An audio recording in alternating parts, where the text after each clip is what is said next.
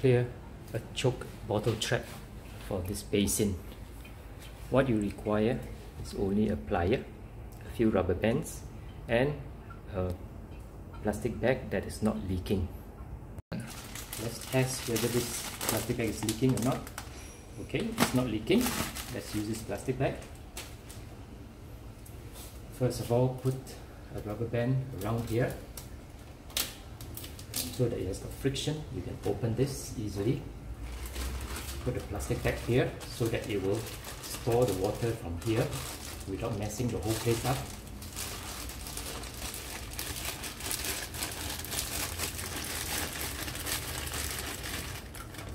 There, all the dirt will be here.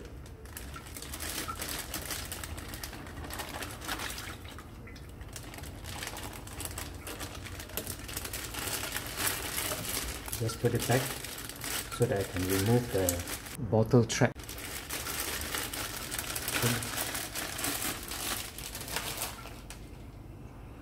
Loosen these 3 nuts here, 1, 2, 3.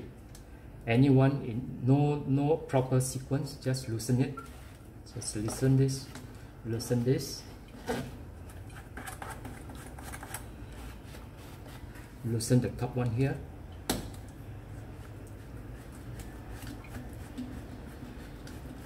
Once you loosen the top one, you can just push it down.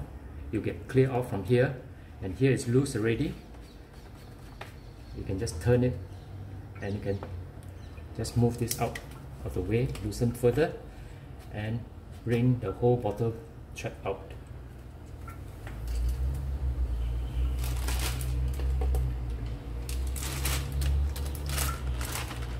You can use the plier to clear up all this dirt here.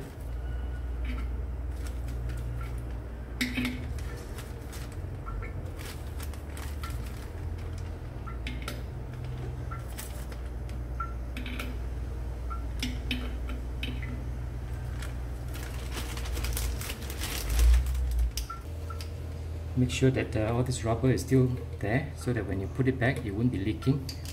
Let's go and wash this whole bottle trap up.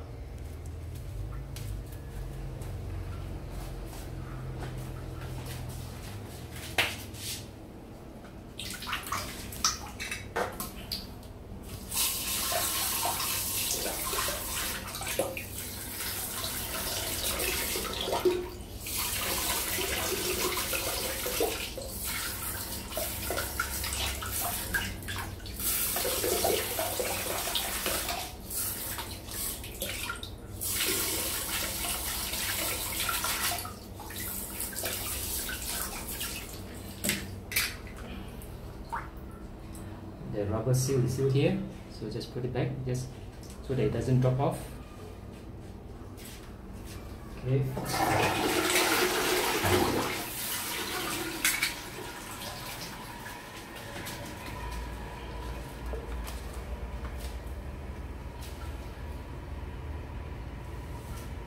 To put back, just go back from here again, the reverse way. Push it back in. Make sure the thing can go underneath this. Slightly tighten this nut a little so that it doesn't drop off.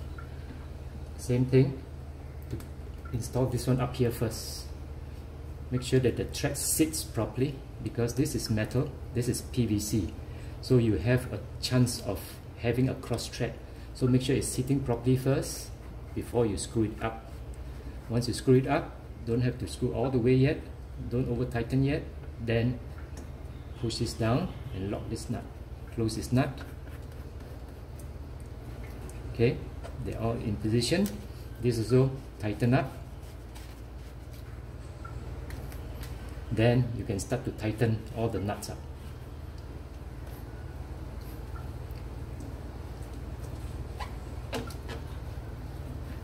Tighten this one first before you tighten this. This is still loose, yeah? Tighten, then you tighten. This is the last to be tightened. Okay. Okay, to test for any leakage, just to clean it up first. Use a paper towel to clean it up.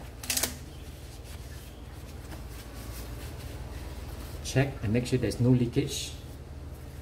Run the tap.